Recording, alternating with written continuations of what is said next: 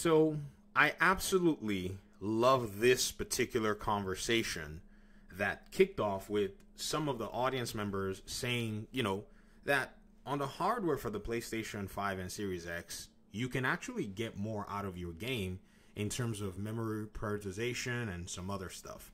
However, I think the missing part is, even though PC doesn't function like the console, developers have always learned how to actually ensure that they make up for the complexity that is a PC, running different processes, and it's optimized for bigger and wide variety of workloads simultaneously. And this is evident by the fact that we have a lot of good games. Now, some people came out and they decided that they were going to turn the conversation into a PlayStation 5 is the best place to play your games because of bad PC ports, in quote. To that, I responded and said, you do know that usually the biggest thing that actually makes that really fun is the developers don't finish their games. And the one big piece of evidence is patch notes. In fact, I think there are games that have gotten way more patch notes than games have been released in the entire year 2024. One of such, and that's an exaggeration, is Dragon's Dogma 2. I bought this game at launch. I fired up my 4090, almost could not get a consistent 60 FPS. Many people couldn't. The game was just not optimized in terms of its performance before launch. Capcom decided to put it out there because, for some strange reason, they don't necessarily care too much about optimizing the game. I wish they had just locked it on 30 FPS across the board, but they decided to leave the FPS open, which kind of gave room for all kinds of, weird stuff.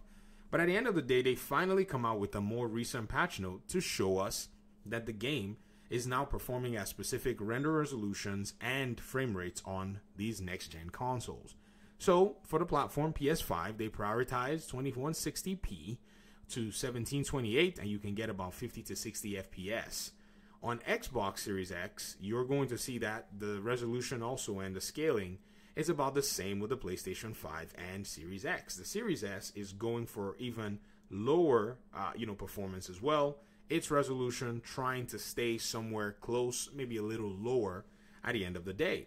So what does this say? This says that the PS5 and the Series X were basically victims of a developer not completing their game. Nowhere are you going to hear me say that this is because it's actually the platform or the console itself anymore. I used to actually think that before. That was actually a position I held at one point, but then after, engaging more in learning about game development, I realized that there are just some games that would do this based on the way they were developed. However, with more time put into those games, with changes being made on multiple systems, you can actually get the game to run at whatever performance you choose to target. The challenge, though, is a lot of artistic, integrity and fidelity will have to be sacrificed, seeing as there are different hardware specs, and a lot of these hardware specs, especially on the consoles, are not strong or, in a sense, capable of being updated or upgraded.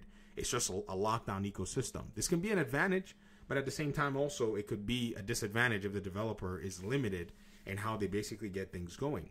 Now, from the money perspective, I think this is also one thing that we need to pretty much talk about and ensure that we get this whole thing right, because I feel like some people are trying to come into, and I know, and I've said this before, I know gamers, we are proud of the platforms that we play on. We enjoy playing games on them. However, it's nice to not take away the responsibility from the developers and try to throw it at some other hardware that is a standardized device. If you look at the PC side, it just says varies dependent on hardware and settings. Now, what that means is we PC players, we're going to have to go figure out how to actually maintain 60 FPS, possibly by using the console-like performance in quotes, which is basically the developers mapping out to say, these are the best settings that's going to give you the very best on low-end hardware if you have higher-end PC hardware. And so that's pretty much how it's always gone. And in my other videos, I did point out Dragon's Dogma 2 as one of the games. I pointed out Mortal Kombat 1 and so on and so forth. This made the audience member get upset and say, take your PC knowledge or something weird like that. And I was thinking to myself, why are people not open to the possibility of actually, getting rid of their prior beliefs if their beliefs are, found to be not accurate or not lining up with what reality is? And I think in this console conversation, now that, the consoles are pushing closer and closer to PC, a lot of folk are not too used to, I guess I'll put it that way, they're not really used to the reality where a lot of their thoughts and a lot of their ideas are severely challenged by, you know, the heavy hitting nature of how PC, you know, component evaluation and even technology evaluation is done.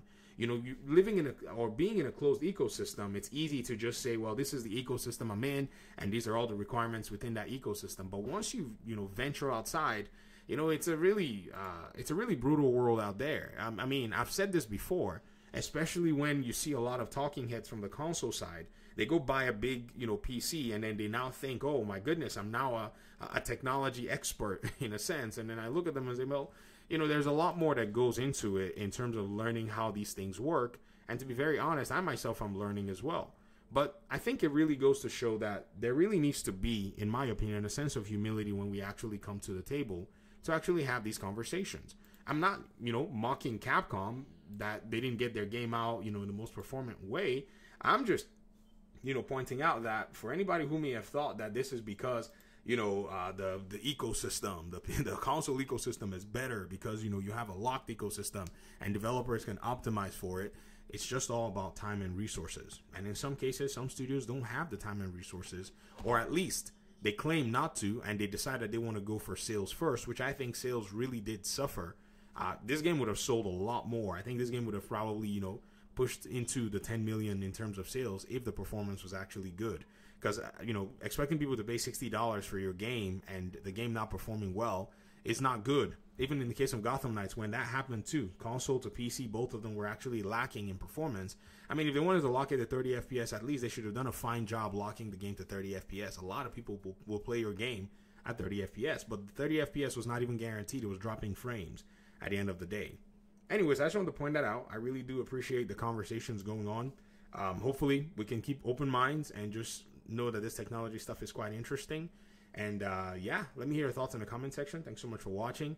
And I think I'll probably maybe take some time to test out my copy on, you know, different PC settings. Yeah, I don't know, such a very interesting, you know, proposition. I'm just stuck in a loop playing specific games. I think I was playing Mortal Kombat this week so far. It's been a lot of fun.